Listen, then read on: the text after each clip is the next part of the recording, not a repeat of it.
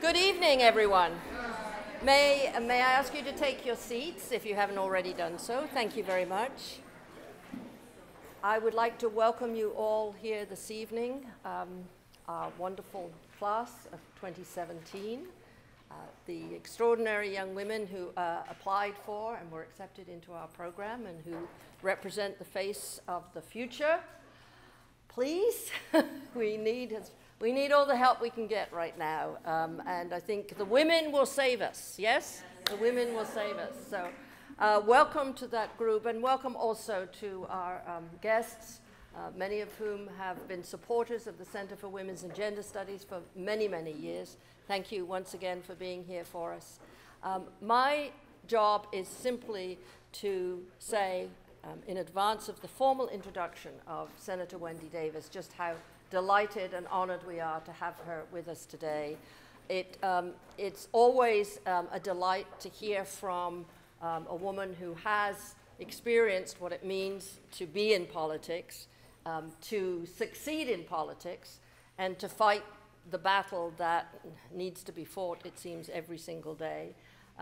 It's especially wonderful to have Senator Wendy Davis here, who fought so hard for us during the special session, and I blocked out from my memory when it was, because it was so awful. But then we had this year's, and I thought, oh, well, he wasn't perhaps so bad after all. But Senator Wendy Davis is my hero. We stood outside the Capitol building, many of us, in support of her, and I'm just thrilled and honored that she could be with us today. So please welcome the introducer for our Senator Wendy Davis. This is not going to go on all night, by the way. We're going to stop here.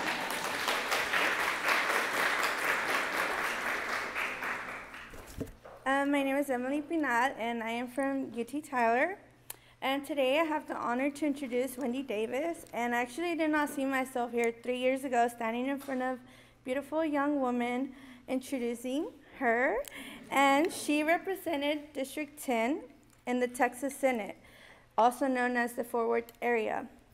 She was also the Democratic nominee for Texas governor in the 2014 election. She's also very known for June 25th, 2013, when she held a 13-hour filibuster to block Senate Bill 5, which included more restricted abortion regulations for Texas. Davis has 2 daughters and granddaughter named Ellis. She started a nonprofit called Deeds, Not Words, which is very similar to Leadership Texas, helping young women find their voice and help them find the path towards their impact, their future impact. For fun, she likes to run, bike the streets of Austin, but her favorite thing is to be with her family. We have the honor to introduce Senator Davis. Thank you.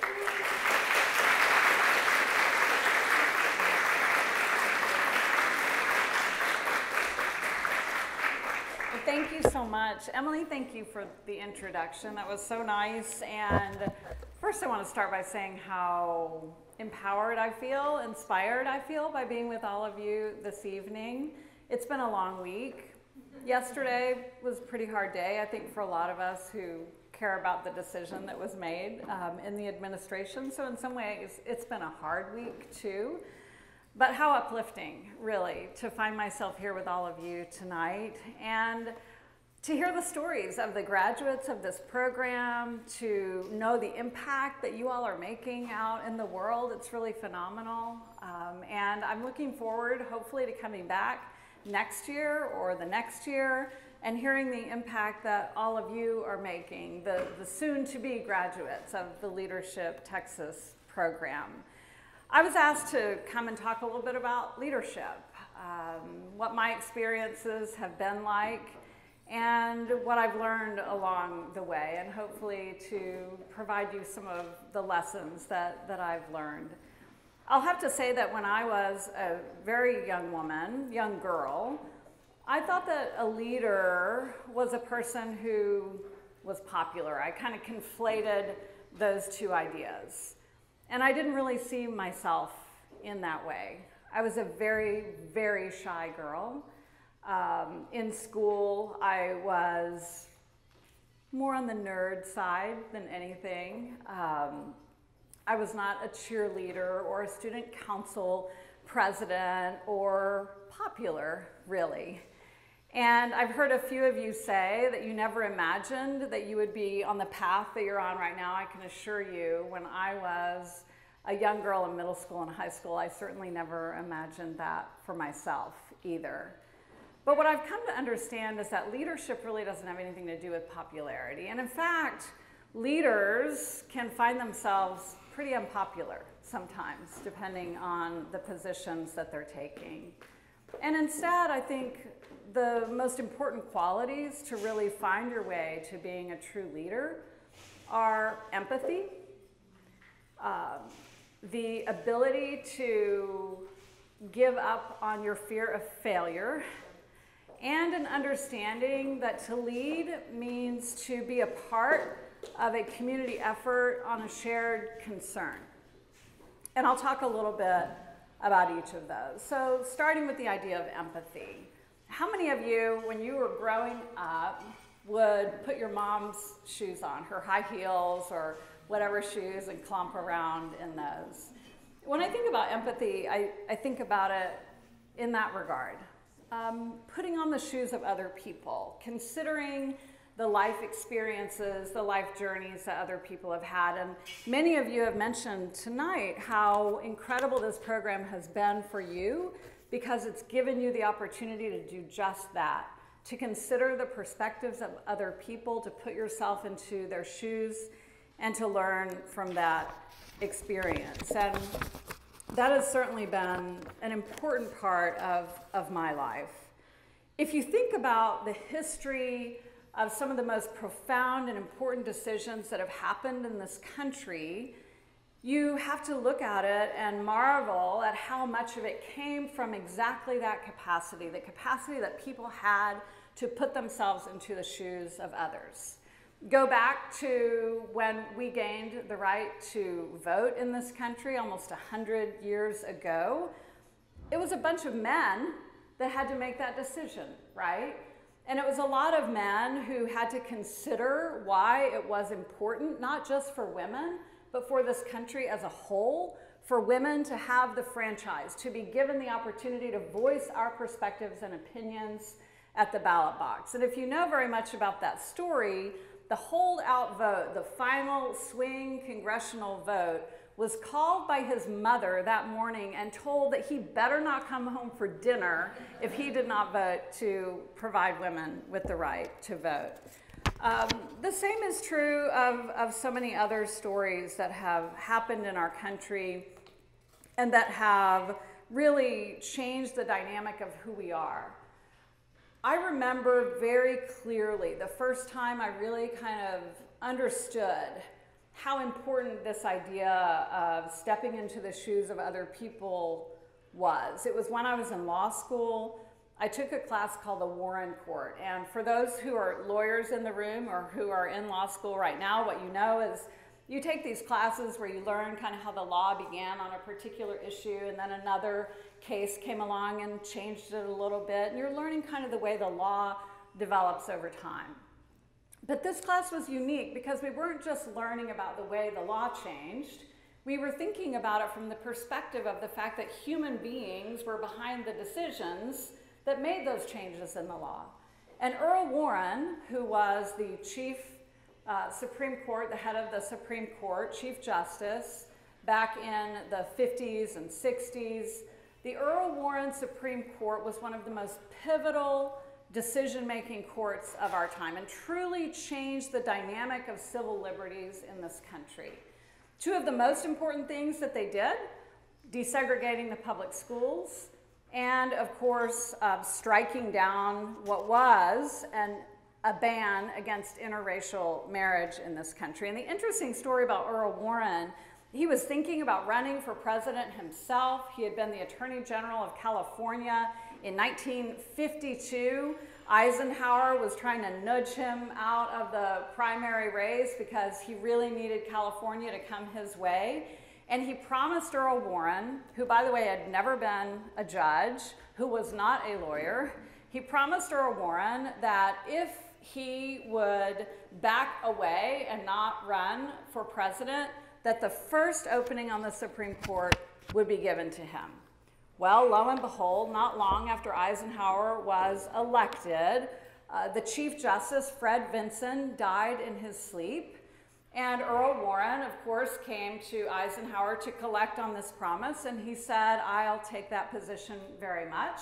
And Eisenhower said, thank you very much. And Eisenhower said, okay, I'll put you on the court. And he said, no, I don't want to just be on the court. You promised me the first position that opened up on the court, and that first position is the Chief Justice position, and that's the position that I want. And believe it or not, he got that position. And at the time, the court had already heard the Brown versus Board of Education decision, which is the decision that desegregated public schools. And it was a swing vote. With Earl Warren coming on to the court, it was easily a 5-4 vote.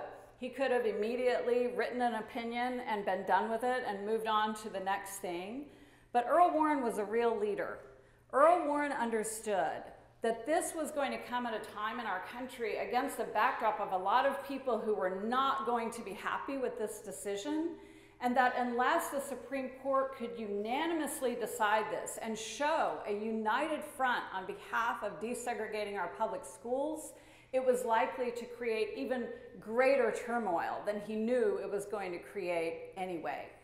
And so Earl Warren used his own personal experiences to help those 4 other justices find something in their own lives that helped them eventually come to the capacity to put themselves in the shoes of these young children who were not being provided with the same educational opportunities as other children in our country, and to speak up on their behalf. For Earl Warren, that experience came when Roosevelt, FDR, was president. As a Democrat, I have a lot that I admire about what FDR did, but one of the things that you may not realize is that he was the president who actually issued the executive order to inter the Japanese during World War II. People who had committed no crime, people who simply were guilty of being of Japanese descent, were put into prison camps, essentially. And Earl Warren, in California, where most of those camps were set up, as Attorney General, was tasked with carrying out that order. And he talked about in his autobiography the fact that when he went to those camps and he saw the human indignities that he had played a role in making happen, he saw families that had been split apart, men separated from wives and children. Sound familiar in this country today, by the way? He understood that he had played a role in something that was really terrible. And it really changed the way he thought about things. And it made him a fighter for people in a way that I don't think he ever would have been had he not had that experience. Each and every one of us has something like that in our lives, whether it's something that's happened to us personally, or something that we've been witness to through the views or the lens of someone that we really care about. It's shaped who we are. It's shaped the way we identify ourselves and the values that we connect to. And it has shaped the things that we've decided are important and worth fighting for. In essence, it's really shaped our ability to be leaders. And I think you really can't be a leader if you don't have that capacity, because to be a leader is not just about having a dynamic personality and perhaps great rhetorical skills to convince people of your perspective.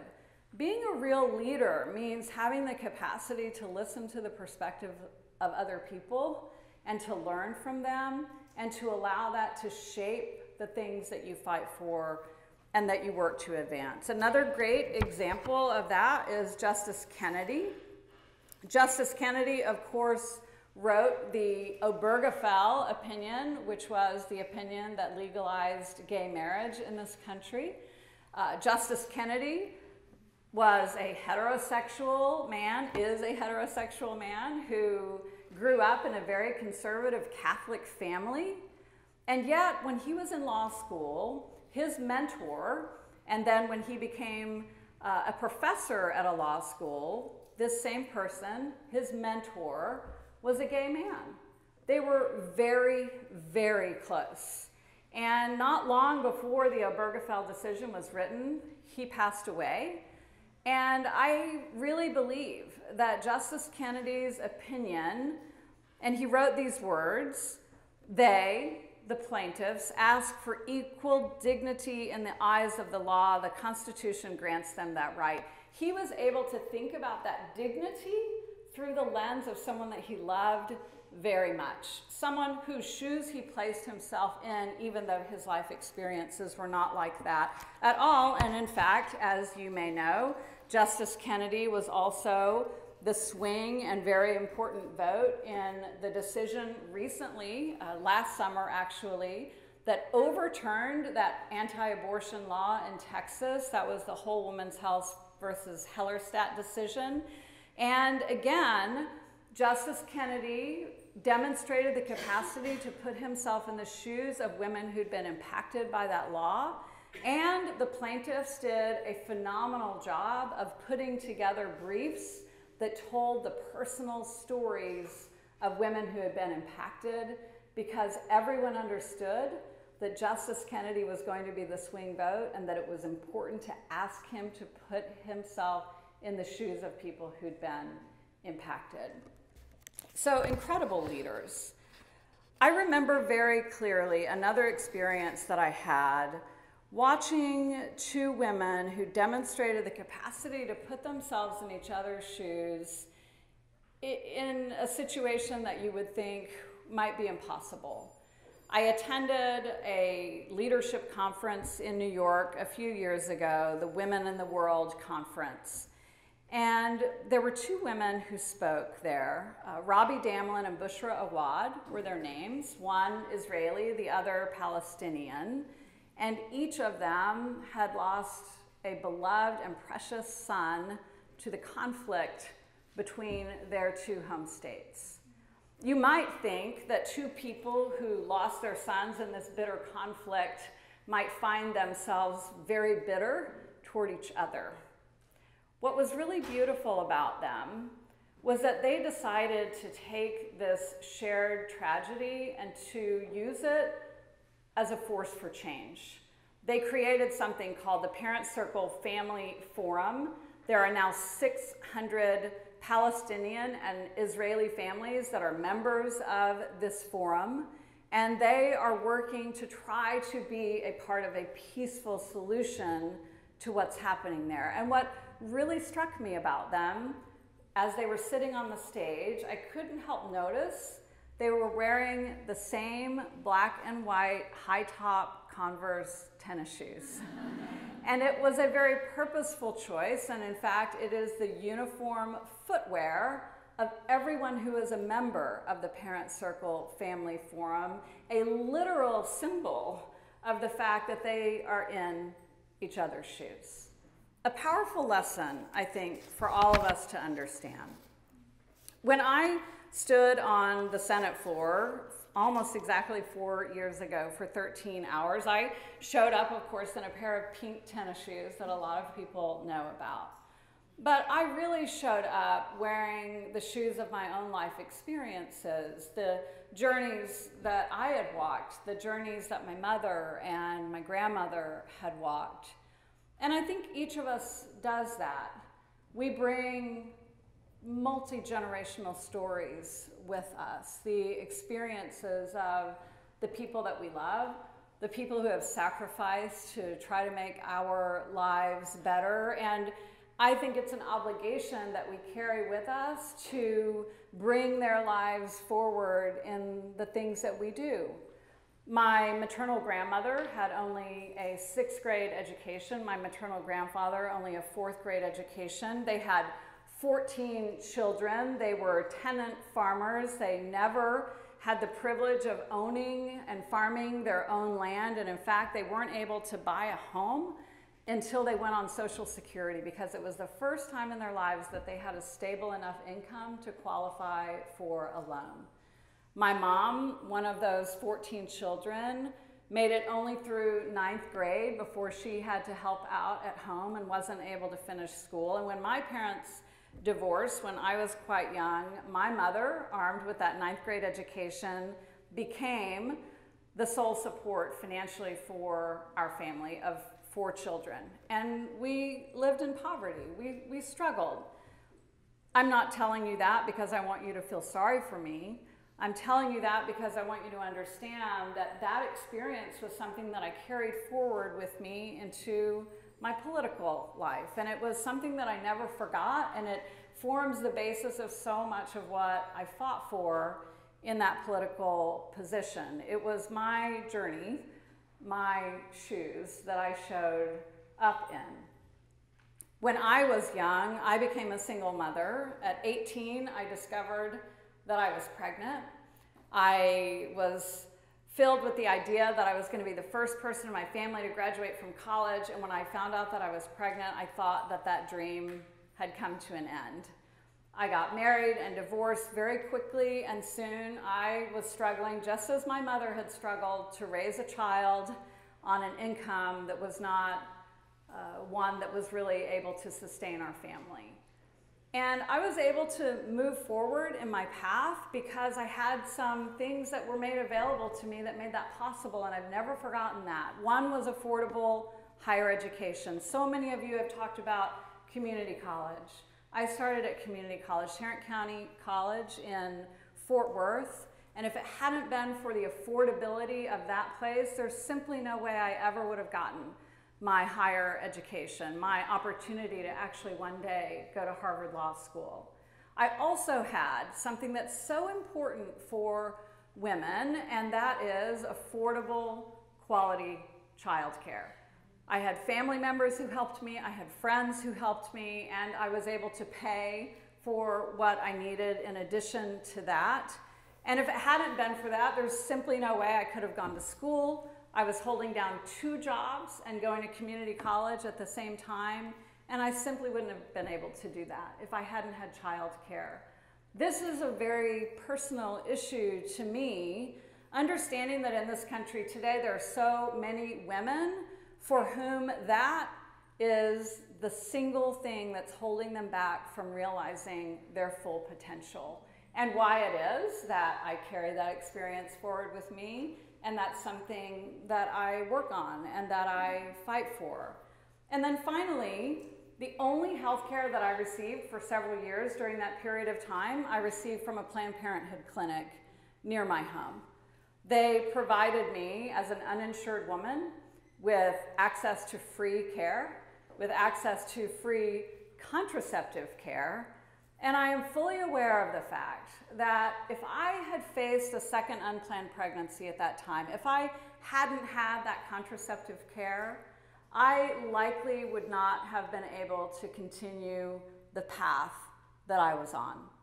So you may understand now why it is that the 2 filibusters I conducted in Texas, one was on funding for education, and the other, of course, was women's reproductive freedoms, because my own experiences, of course, instructed me in that regard. Now, leadership, of course, is not always about winning either. It sometimes involves failure. It sometimes involves huge public failure that can be really, really hard. I lost my very first race that I ever entered. I decided that I was going to run for the city council when I think I was 33 years old in Fort Worth. And I made it into a runoff, and I lost the runoff by 90 votes. And I truly thought I was going to die.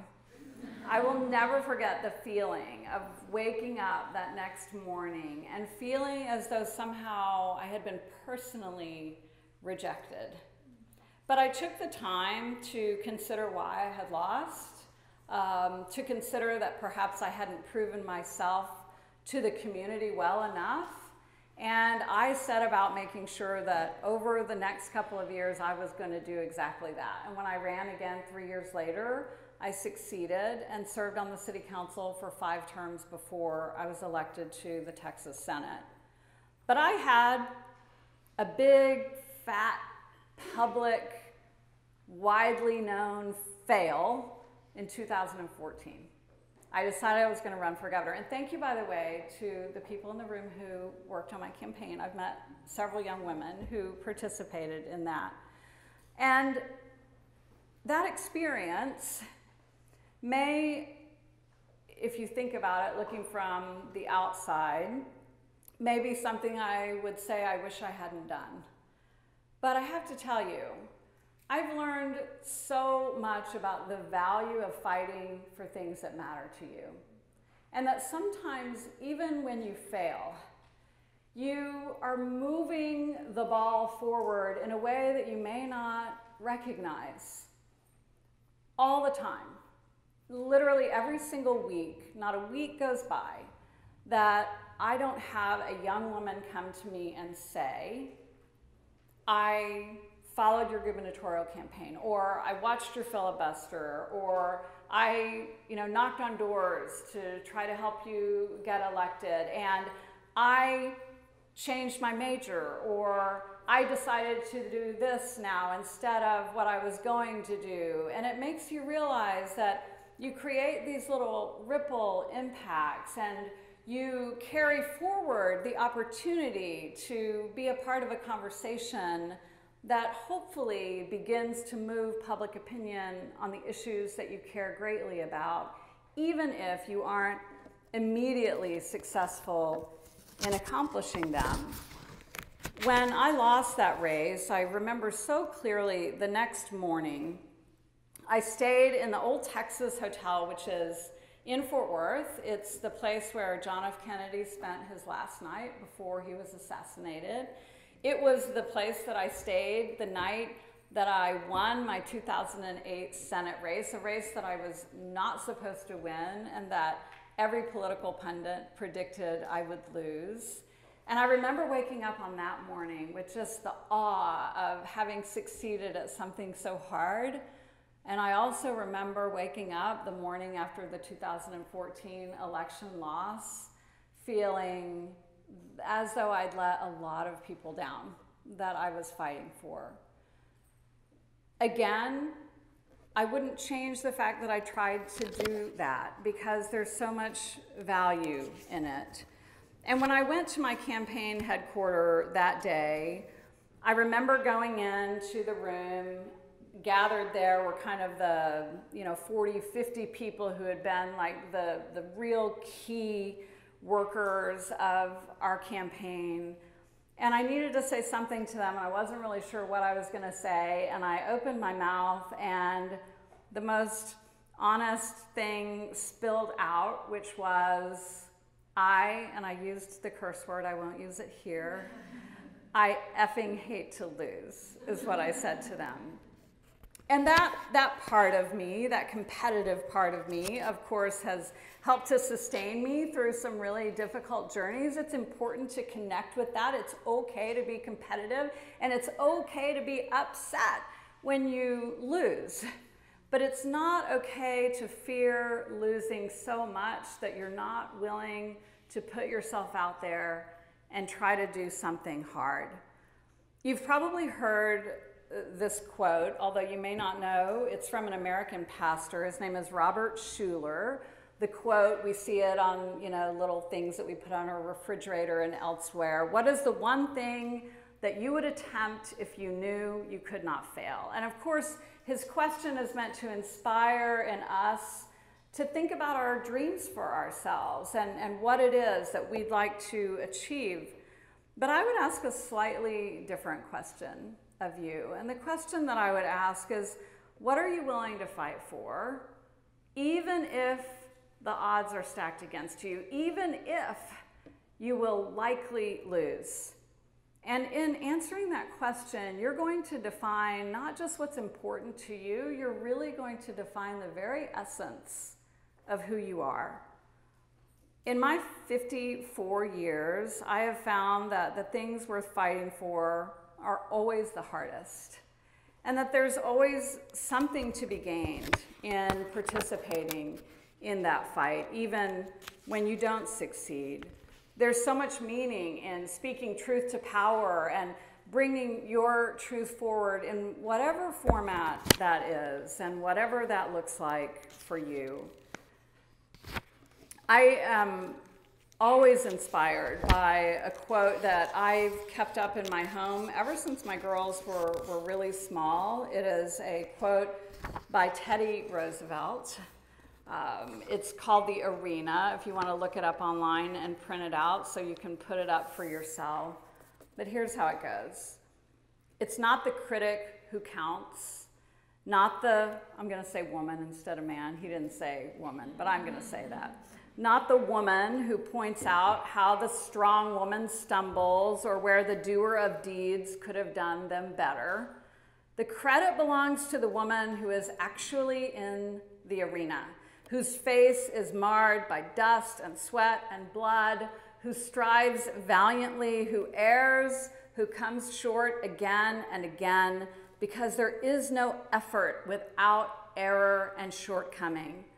But who does actually strive to do the deeds, who knows great enthusiasms, the great devotions, who spends herself in a worthy cause, who at the best knows in the end the triumph of high achievement, and who at the worst, if she fails, at least fails while daring greatly, so that her place shall never be with those cold and timid souls who know neither victory nor defeat. So I'm asking you to take pride when you dare to do something great, when you dare to do something hard, and to own your courage and know that the only way we'll fail is if we stop trying. That is the only true definition of failure. Don't get me wrong, I still truly hate to lose. But it's okay to hate that. I think it drives us. It provides us with the kind of drive that we need to get through some hard challenges. But the losses that I've endured have taught me that I am more powerful than the limitation of failed efforts. So my advice to you, if you fail, I want you to fail big. Fail with flair. Fail because you're trying to do something so much bigger than you are. And take the satisfaction, as Roosevelt says, of knowing that you're brave enough to get into that arena, and you're so much better off than that timid person who's standing on the sideline, never daring to know victory and defeat. And then finally, leadership for me means not going it alone. To be a leader doesn't mean you have to get out there ahead of the rest of the pack and be doing something in an isolated way. It means that you find shared experiences and bring them together in community and use that voice in a way that becomes even more powerful because there are so many of you who have joined together to do it. I had the privilege of being a part of one of the most extraordinary political experiences of my lifetime. And that was the day that we, and I say we very purposefully, conducted what became known as the People's Filibuster in Texas in June of 2013. On that day, which I started by having a doctor come to my home to fit me for a catheter, on that day, of course, I put on those pink tennis shoes, and I like to say now that that's kind of the female arsenal that we need for doing political battle in a state like this. I never could have expected what the day would become. And the reason the day became extraordinary in any way didn't have anything to do with me. It was the people who showed up. And I talked to some folks here this evening who were there at the Capitol that night. People who got up that morning, eating their cold cereal, having absolutely no intention of going to the Texas Capitol, but who heard what was going on and decided that it was important that they show up, never expecting that their voices were ever actually going to be a part of that day. But what you may know is that at about 15 minutes before midnight, the lieutenant governor called the filibuster to an end. And what that meant was that that bill was going to be voted on and it was going to pass into law. In that moment, my sister Senate colleague, Leticia Vandepute, stood up and asked a pertinent question, not just in that moment, but in a broader sense as well. And its broader meaning wasn't lost on anyone in the room. Her question was, Mr. President, at what point is a woman's raised hand or raised voice to be heard over those of her male colleagues in the room? And when she asked that question, it lit a spark in the gallery. Everyone in the gallery stood and began screaming with all their might. And that lit a spark into the halls of the Capitol, which, by the way, the Capitol had to be closed for the first time in its history because it was filled to capacity. All of those people in the hallways, on every level of the rotunda, standing and screaming outside on the Capitol lawn where they were gathered because they couldn't fit into the Capitol building, screaming with one beautiful, thunderous, noisy voice of what it means to participate, not just figuratively, but literally in a democracy. And it was because of their voices that the Secretary of the Senate was unable to take that voice vote in time for the midnight deadline. And of course, at least temporarily, that bill died. Now, yes, a few days later, the governor called us back to a special session and it passed.